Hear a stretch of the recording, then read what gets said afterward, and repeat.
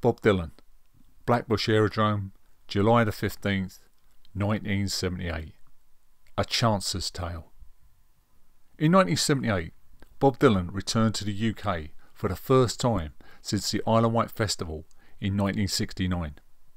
He played 6 nights at London's Earl's Court from June the 15th to June the 20th. To try and get a ticket, unless you were minted or had great contacts, was impossible. Unless you had the money to buy off the scalpers or ticket touts, you had no chance. People camped outside the ticket outlets dotted around the country, up to 24 hours before they went on sale. The demand was so big that the UK promoter Harvey Goldsmith decided to put on an extra show at a deserted aerodrome 40 miles outside London. Where else? Dylan was going to be the headliner. Eric Clapton, Joan Armatrading and Graham Parker and the Rumour were support. Tickets for the gig were sensibly priced at £6, about $10. Trouble was, I didn't have £6. I was broke. I was potless. In short, I was skint. But the Friday night before the gig, sitting in a quiet corner of the Hornsey Road Tavern with my mate Pete over a long drawn out half pint, we devised a cunning plan. Pete was my best mate. We'd been through thin and thin together. Now, what's the best way to describe Pete? Well, Pete and his dad were buyers and traders, though a large part of their stock, kept in various garages and lockups situated around North London, seemed to have mysteriously fallen off the back of various lorries, and all their transactions were conducted on a strictly cash-only basis. Peter had never really worked and lived off his wits and a vast reservoir of bullshit. We decided that there was no way this concert, this event was going to pass us by. We were going to go, come hell or high water, we were going to get in somehow. After all, had we not scaled the walls of Charlton Football Club to see the Who's classic concert there in 1974? Had we not sneaked under the barriers at Shepherd's Bush to see Yes in 1975? So, pooling our resources, £2.50, 2 cans of baked beans and 1 bottle of Pepsi, we set out bright and early that Saturday morning. Saying a prayer to the gods of rock, off we went, and like Jake and Elwood, we were on a mission. When we arrived at Waterloo Station, it was absolute bedlam. You had many people decked out in casual gear, jeans, t-shirts, etc. But then it seemed like you had every freak, every stoner, space case and loon had descended on the station. The British rail staff looked overwhelmed, a bit shocked at this thronging mass of festival goers. No one was ever going to check any tickets. But fair play to the staff, they managed to marshal us on to various trains. And we were packed like sardines. But we continued onwards. Joints were passed around, and unlike a certain American present, I certainly did inhale. We arrived at a station called Fleet, and I can remember floating off the train. But I can't remember how I got to the aerodrome. But I do remember my first sight of the venue. Around the massive concert area, they had constructed a 10-foot high corrugated metal fence. All around us were thousands and thousands of people, more people than I've ever seen in one place. The news said 100,000 people were expected, but it was reported later that over 250,000, 250,000 people turned up. Security was the tightest I've ever seen. If you didn't have a ticket, you weren't getting in. The area outside the fence was patrolled by packs of security guards, and any attempts to break through, get under, get around, get over the fence was met with force, let's say. We did several sweeps around the fence, several scouting missions, and concluded this was going to be a lot harder than we first thought. We came across an old acquaintance, Tit Willow, sitting cross-legged with an acoustic guitar. Willow went to every concert or festival.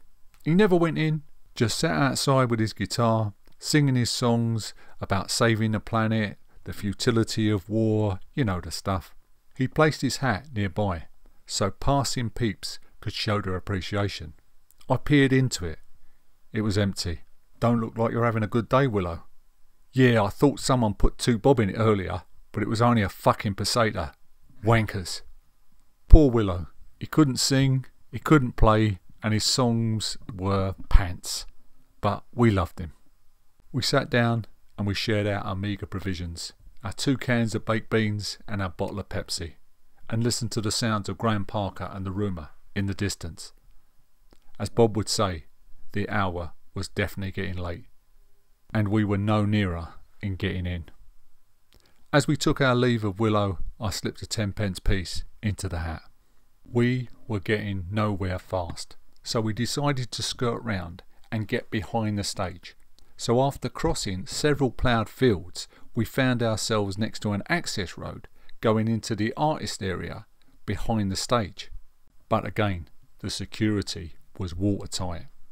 There was a line of vans and lorries all waiting to go into the arena.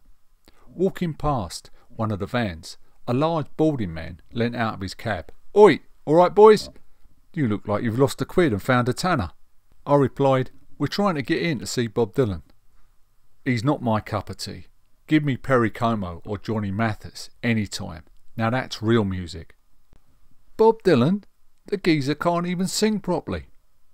"But I tell you what, you want to get in? Jump in the cab, help me unload, and I'll leave you in there." Bosh, job done. Once you're in there, it shouldn't be too difficult to get in to see the show. I want to get back to see the cricket match on the TV. It's a test match.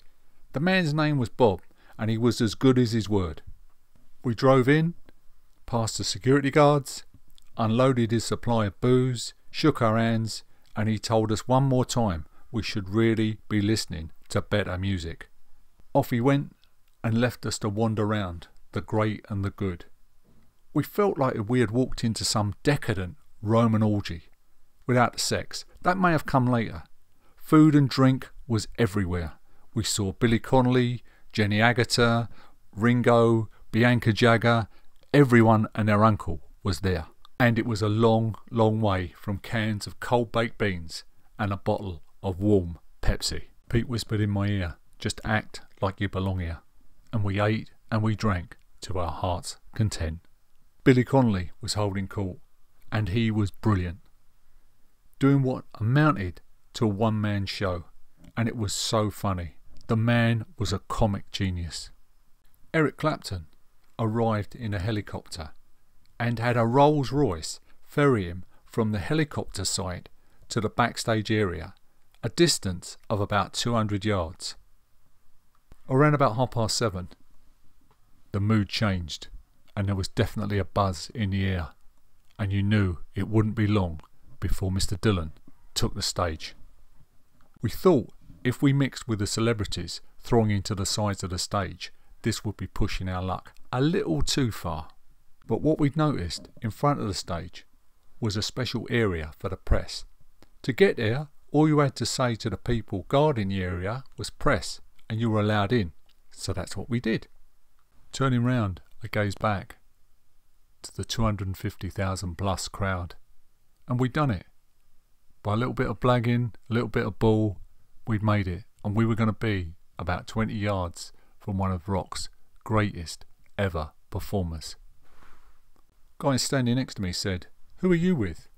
"The Penzance Inquirer," I replied. "We're doing an in-depth piece on Dylan and his effect on contemporary folk music in the southwest of England." Directly behind me was a bunch of, let's say, about 20 blokes, slightly inebriated, let's say, and they were singing Woodstock with slightly changed lyrics. By the time we got to Blackbushe, we were off our Swedes. We are drunk, we are stoned, and we've got to find our way back to the boozer. What can I say about Bob Dylan? He was just mesmerising. Backed by a huge band of 11 musicians and singers. Somehow he conducted them through 3 hours and 5 minutes of mind-blowing music. At times, Dylan's band came over like the biggest bar band in the world. They were very, very loose. Dylan's top hat that he got from a doorman at the Savoy that morning was very apt. He led the band like a cosmic ringmaster. For all of that 3 hours plus, he kept us enthralled, pulling out one great song after another and one great performance after another. Anyone who wants to hear that performance, I'm going to post a link to the bootleg of that performance in the description of the video.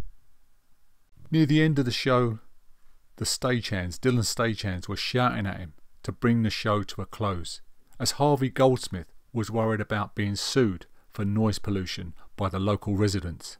Dylan, though, was having the time of his life and would have played all night if it was possible. One of the memories that stays with me about that fantastic gig is turning round and looking back at that vast crowd as Dylan was singing The Changing of the Guards. 16 years, 16 banners united over the field, and seeing hundreds of banners waving in the night sky. So that was it. I'd managed to get into one of the most legendary gigs in UK rock history. The only downside, I was now behind 250,000 people making their way home. I don't recall how we got home. I woke up at 9 AM on a Sunday morning on a deserted train in a siding at Wood Green British Rail Station. The world around me was deserted and very, very peaceful. Sunday morning quiet. It was only a short slide down the embankment to my home. Putting on the kettle, I checked my pockets. The whole day had cost me 50p. Result. Thanks for listening. I'll see you guys next video. Stay safe, stay well. Please like the video and subscribe to the channel. Take good care. Bye.